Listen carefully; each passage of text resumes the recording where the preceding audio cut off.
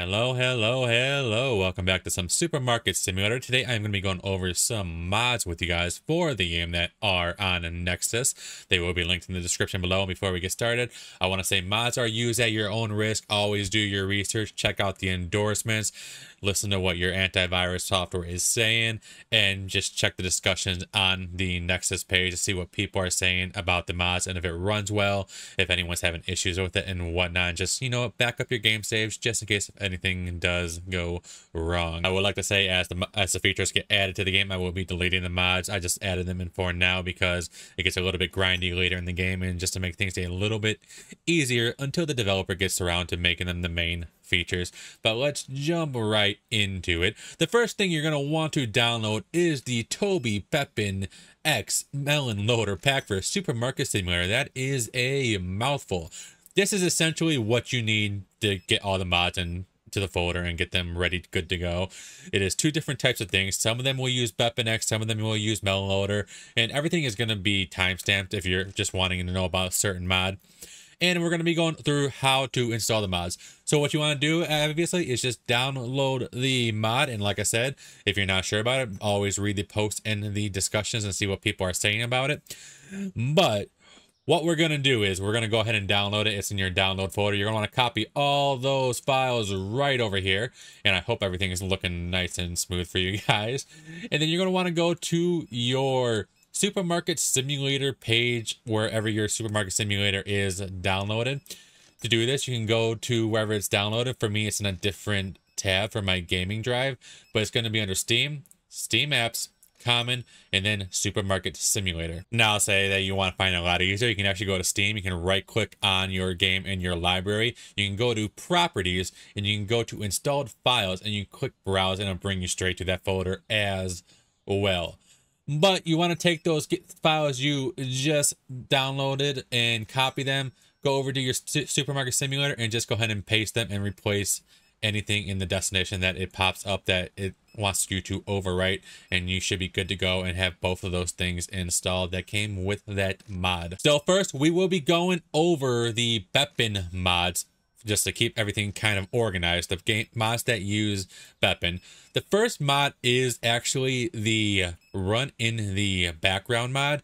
This is nice just so you can be able to tab out of the game whenever you want, and the game will still run instead of pausing and everything, and you'll make progress while if you want to go check Discord or go watch something on Netflix or look up something on Google, whatever. And what you want to do is you basically want to download, extract the zip file, and you just basically want to move this over to the plugin folder on your BepIn. So once you download it, copy it, and then once we go over to our game folder, you want to click on BepInEx and then go to plugins, and this is where you paste it. Mine's actually under here because I believe it was a different file name before.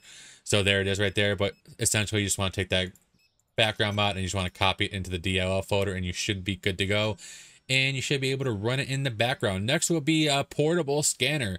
This mod is nice because you can actually scan your items and then it gets saved to the computer and you can go ahead and order your items. So essentially what it does is you want to open up your market, because it won't work unless this is opened up first, and say, look, we're out of some items. So I'll just click F on this. And then we can go over here, click F on this, and then it also uses a middle mouse button if you want to. And then if you order too many, it will give you a different type of tone, because it can only order 10 items at a time, because that is the default. And then you can go ahead and just purchase those items, and that is how you do it. It also works with the tags out here as well. And then you can actually go ahead and change this key binding if you would like. So essentially what you're going to want to do is you're going to want to go to your BepInEx folder. You're going to want to go to config, and you're going to want to open up your portable scanner configuration. And essentially it's just what you change the key binding. If you don't like having an F, mine is just default. So that is perfectly fine. And there's the config. I use Notepad+, so mine will look a little bit different, but you can edit it in Notepad as well. The next mod over here will be the smart boxes. This is so you can just pull out any type of box for any type of products if you don't have the box available and you don't want to order another box of that product to just get that size of box. So you want to just do the same thing, download it, put it into your BepInEx plugins folder, the DLL, and right here, as you can see, here is the Smart Pocket boxes. And what you're going to want to do is you can actually go to config to look at all the controls. So let me go ahead and get that out there real quick. Here is the thing. I didn't change anything with it. You can put the box with T, V, X, mouse 1. So I'm just going to show you what it basically does if that's kind of confusing to you. So say I want to get a box for the soda, I can go ahead and right click on it. And now I have an empty box for the sodas to be able to move them as I want to. And then if you don't want the box after you're done placing the products with it, you can just press T and that puts the box away. And that is basically it for that. So this mod also consolidates the boxes as well. It's automatically set to auto, but you can disable it within that config as well. But essentially what it does, as you can see, that moved up to 54 because it put the extra product from this box inside there. So it can kind of do that, and it's kind of on an automatic. And apparently you can press X on it to auto consolidate when products are different sizes or different products in it. I'm not entirely sure. I haven't really used it, but that is all for the pocket size boxes. Like I said, main use for this is just to get those boxes and rearrange and not have to worry about buying a new product just to get an empty box. Next up, we have a BetterCashier. I do like this one because it just speeds them up a little bit. I left everything as default, but like all the other ones, what you're going to want to do is just bring over the BetterCashier DLL after you extract it and unzip it, and just put it into your BepInEx plugins folder. And then you can actually edit this with the config file. And if you want, you can make things a little bit faster. I just left everything as default because it seems to be working fairly fine. And let me open up real quick and just show you a couple customers about how fast they work. One other thing I forgot to mention is with that config file, if you can see at the very bottom right over here, you can actually make them scan multiple products together. So say if they like want three of the turquoise sodas, it will scan them all at once just to make things easier on the cashier and make them just a little bit faster. So that is something to keep an eye out for as well. The default value for that is false, but you can change it to true if you want them to scan like the same type of product at the same time. And here are a couple orders just to show that they are a little bit faster. It is nice. And then obviously sometimes I do just delete the mod if I wanted the data drag on a little bit more. And I was gonna go over this at the end of the video as well, but if you ever want to delete a mod, all you gotta do is take that DLL file and just basically delete it out of the folder, and then you are good to go and don't have to worry about the mod anymore. But as you can see, it's just nice to have the cashiers just a little bit faster.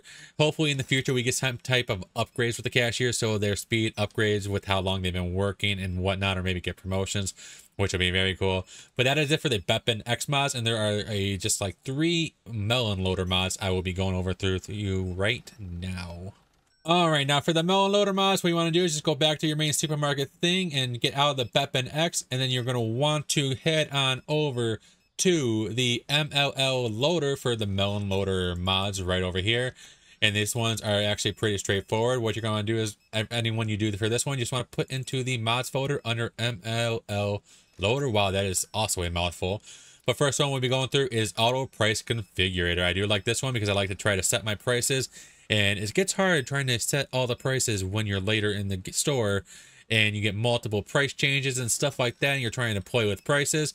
So this one I use just for simplicity reasons for right now. And my guys are starting to run out of stuff, which is not good. But essentially, I can change the prices to, like, say, a multiplier. So you can actually change this in the config as well. If you open up the config file, and to open up the config file for these ones, you want to go to user data within the MelonLoader. And here is the configure file for price updater. And it sends, oops, I did not show you that, user data, and then price updater for the config file. And then over here is the config file. You can change these additions to true or false. You can add a certain amount to the price if you want that. I have that at false. I'm not using that, but I am using the multiplier. 1.12 will be 12% above the market value. And I have this set to false. If you have anything else set to true, this would be obsolete anyways. But this is basically will make it market value minus 1 cent. So I don't want to use that. I don't want to sell out of all my product. But I do have it set to rounding true. I have it rounding down to the nearest 5 cent value.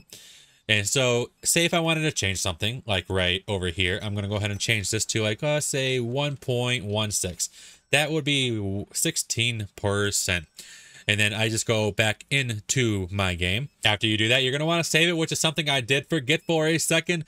After you change the values and you go ahead and save it, you're going to want to go and click F5, F6, and you want to click Control R. And as you see, the price changes, and it does that for any new product that you get, any new licenses you unlock. Everything will be priced automatically, because it also sucks when you're forgetting to set a price for something, especially when you do it during the day and get a new license and you get a new product. So you'll be making money right away, and it's just a very nice, simple mod to have. This next one I had to wait to start a new day because I could not order any more product, but it is EZDelivery, a mod. What EZDelivery is basically just automatically stores everything. Like I said, I'm using this until the feature is added into the game. You're going to want to do the same thing. You're going to want to go ahead and take it and put it into your mods folder within that MelonLoader, and there it is. And then you can go ahead and even edit it with the config. But you want to go to user data, go open MelonLoader config, and then when you are here, you can change the key bindings for L. What L does is, say if I want to go ahead and order something, which I have some stuff right here and I have extra of it, I can click L on it and it automatically gets put onto the rack. When I press L on a box, it'll tell you if the rack is full and it can't be placed on the rack. And then you can also go ahead and rack free slots. You can change that to true or false. That basically means is if you change it to true, it'll put it on any rack that is available without a price tag.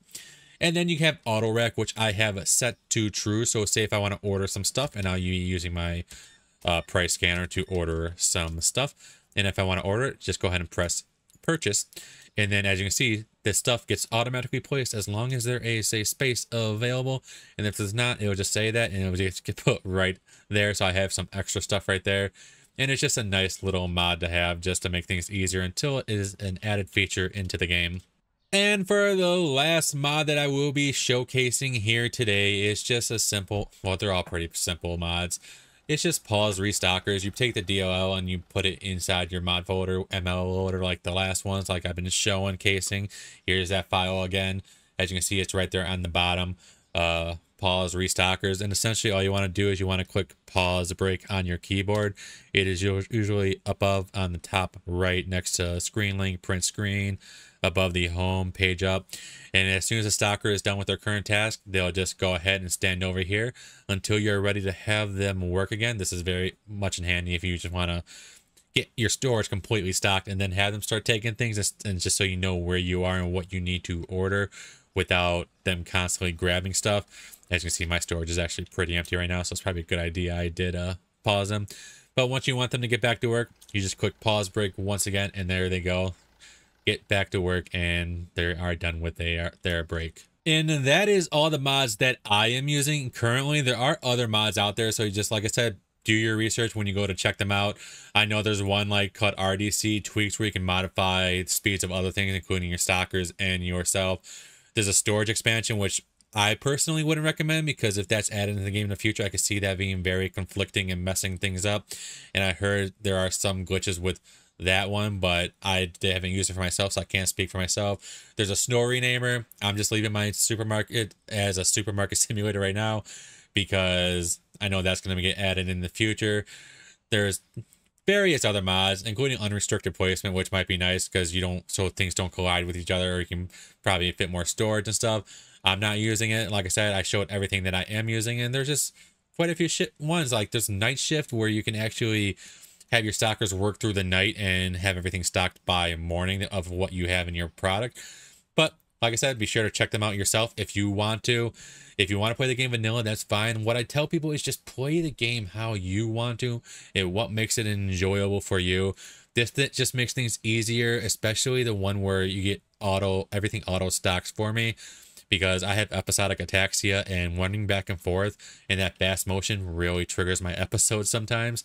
So it just makes things easier until it's added into the game. But I hope you guys enjoyed. I hope it helped you kind of. I had everything set up weirdly on my Stream Deck to get this set up, but hopefully it helped someone out. And check out the Discord down below in the description. Really trying to push that. And like and subscribe if you want to come back for more gameplay content. But until next time, remember to change that world one smile at a time. You never know whose life you can save or change. And as always, I can't wait to see you in that next live stream and/or video. Love you guys. Again, thank you for watching. As always, I appreciate you guys more than anything in the world, especially if you made it this far into the video. Up over here, we got your most recommended video just for you. Down over here, make sure you subscribe and come back for more. As always, I can't wait to see you in the next video, and I look forward to reading your comments. Love you guys.